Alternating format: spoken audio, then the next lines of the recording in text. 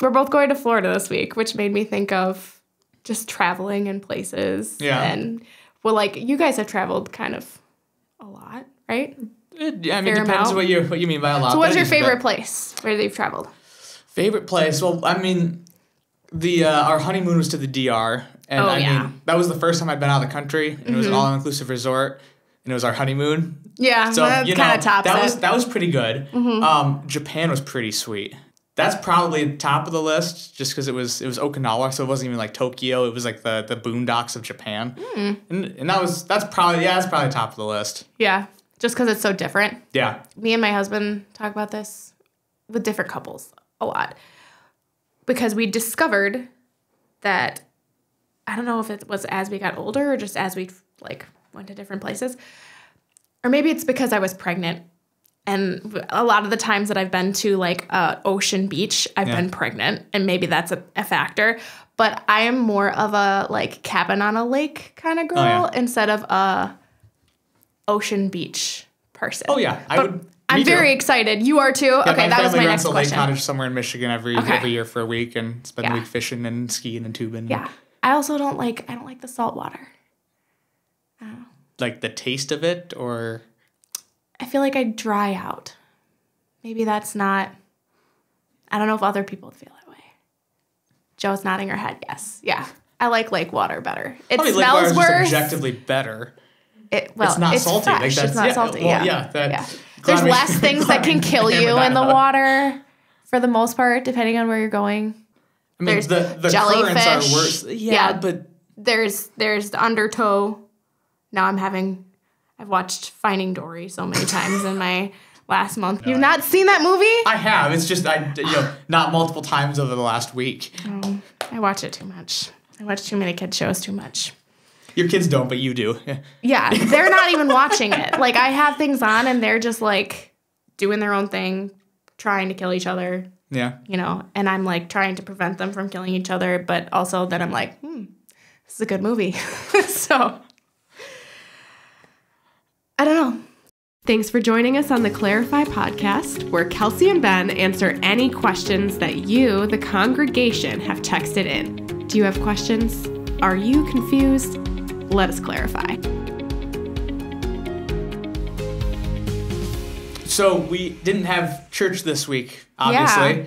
Jim's recording his sermon. We already announced that in the email, or I think Andy sent a later email, that he's going to record his sermon actually later today here and release that. So if anybody wants to send in any questions from Jim's sermon, we'll throw that. I mean, it's the same number every week, so you should have it saved. But we can throw that, Jesse will throw that on there, and feel free to text any questions about Jim's sermon video too. But for this week, we're going to answer a couple questions that we've been sitting on for a little while. This one came from, I think, when we were talking about Abraham, if I remember right. Yes. We've got a question here that says, is there any indication that people aged at a different rate than we do now? If they were still having children after being hundreds of years old, they clearly had some vitality left. Yes. So this would be like pre-flood Genesis. Yeah.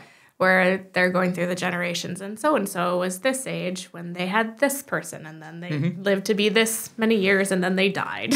Yeah. So I would say that that's probably is an indication. Like, I don't know if this person's asking about, like, scientific evidence that that's the case, but I don't know if that's any that's out there.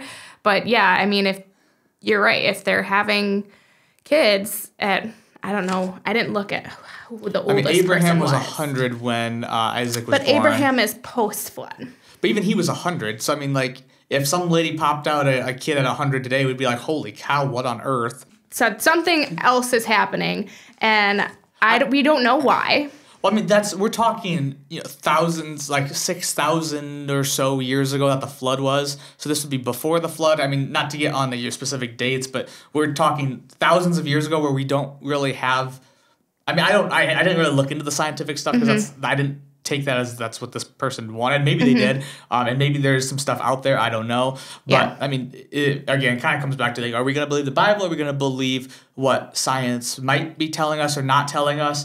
If we believe the Bible and that people were having kids at hundreds of years, I mean, Methuselah lived to be 969 years old. So obviously the aging was different in some aspects. And in chapter 5, verse 25, it says Methuselah was 187 before he fathered Lamech. Right. So, yeah, there is some... I mean, I'm not really sure how they couldn't age differently. Yeah. I mean... Yeah. It's interesting, that's for sure. I think go do some research on it, because I think that you would be fascinated by what you find. But just make sure that you're putting whatever you find against the Word of God. Yeah. Yeah. I've always, it would be really interesting to see what people would be capable of if they lived that long nowadays. I'm like, can you imagine an Elon Musk living 900 years, or like a Walt Disney or a Edison or a Tesla or just any of those kind of people? Like, what would they be able to do with 900 years? Yeah. I don't know what to say we don't about really need to go down the road. My because I could, because now you're getting my conspiracy brain going, and we don't need to do that. I'm like, keep it shut, Kelsey. Okay. All right. So the next question that we have was written in on April 21st. That would have been the last sermon because we didn't have church this Sunday. So this person wrote, Ezekiel 18:20 says that sons will not pay for the sins of their fathers.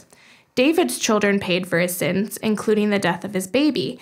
And I understand that David's sinfulness and passivity as a father affected his children. But why not kill David instead of an innocent baby? This is a great question. I love whoever wrote this in. Like, I love this question because it's not like uber deep, but it's a very like reflective question, and it's one of those questions that's not just a straightforward, real easy answer. And we know that the Bible does not contradict itself, but there's times when it seems like it does, and we have to. If we start with the belief that the Bible doesn't contradict itself, then we have to figure out in these passages where there seems to be contradictions, how does it not contradict? If we start with that assumption, and so The background of this passage is that it's in the ancient Near East, where they don't have an individualistic mentality like we do in the West today. They're more communal. They think of themselves more as a community unit. And so the verse that is referring to, and the verse before it, 18:19, says, "Yet you say, why should not the son suffer for the iniquity of the father? When the son has done what is just and right, and has been careful to observe all my statutes, he shall surely live. The soul who sins shall die. The son shall not suffer for the iniquity of the father, nor the father suffer for the iniquity of the son. The righteousness of the righteous shall be upon himself, and the wickedness of the wicked shall be upon himself." In the passage, it's talking about a very unrighteous father and a very righteous son. And basically, Ezekiel's going after the mindset of everybody pays for the sins of each other, basically, because of that communal understanding. Now, we read this and think, well, duh, why would a kid pay for the sins of his father? But in that culture, it'd be the other way around, where they'd be like, well, that we are one unit, so if one of us sins, then we all pay.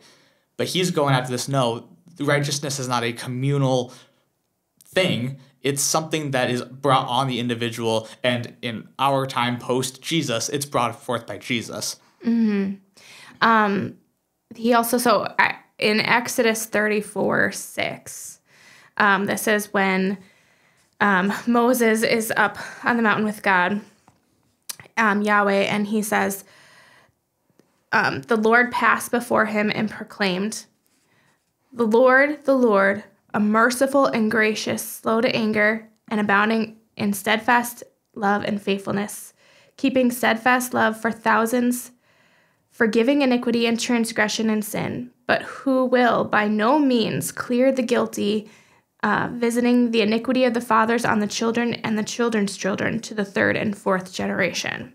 So is that kind of where they were getting that mentality? I mean, maybe, but I mean, it's just the entire cultural mindset. Yeah. It's not just a biblical thing. It's, okay. I mean, to this day, the Middle East and Eastern culture is very communal, while the West is more individualistic. And we can't really fully understand that because we are individualistic. So we can't really understand that communal aspect of culture. And I like the terms that they used in the question of David's children paying for his sins. Mm-hmm. That's not quite what it says in that verse, but I like that. I like that wording because I think we asked the question then: it is David's son who dies with the whole thing with Bathsheba. is he paying for David's sin? No. Jesus is the one that pays for our sin, and even though that's beforehand, everything centers around the cross. So Jesus is paying for David's sin. Jesus is paying for your sin. Jesus is paying for my sin. That doesn't mean that the sons or that nobody else ever suffers the result, like physically, the logically, natural consequences in this world of a sin. Now I understand. Now in the question, it does seem like David sins, and so God slays his son, and that's what it kind of seems like. But it's not that the child is paying for David's sin. It's that God is judging David, and that's the result of it. Yes. But I think that sounded better in my head. I think that the person that's writing the question isn't using pays for in like in the sense of atonement. Oh, I know they're not. I think that's why I like how it's written, because that is the case. Right. Okay. David's son is not giving David righteousness because he paid for David's sin. Right. So I brought up the Exodus passage to kind of show like where it talks about like God's justice in two different ways in the Old Testament. Yeah. Right? Like, and I don't think that they contradict each other. I think what you're saying is true, that like there are consequences in this life when and sometimes we can't, because the automatic second question that me as a mother is going to ask is, okay, so if I lose a baby, did I do something that I didn't know that I did, and now am I paying for that? And as a natural consequence of my sin here? And I think that we don't get to know all those answers. I think this specific instance, God reveals to us what happened, but that's not the case for all of us. Like, yes, we live in a fallen world and there is sin all over, but you can't attribute terrible, tragic things that happen in life to something that you personally did all of the time. There are instances all of the time. There are instances where you can see a direct correlation. You made this bad choice and this is the result of that. But when something tragic like that, unexplainable, happens, it's not a blanket rule for all of humanity, because there's another, and I didn't look it up, but I remember there's a story from the New Testament where was it a blind person?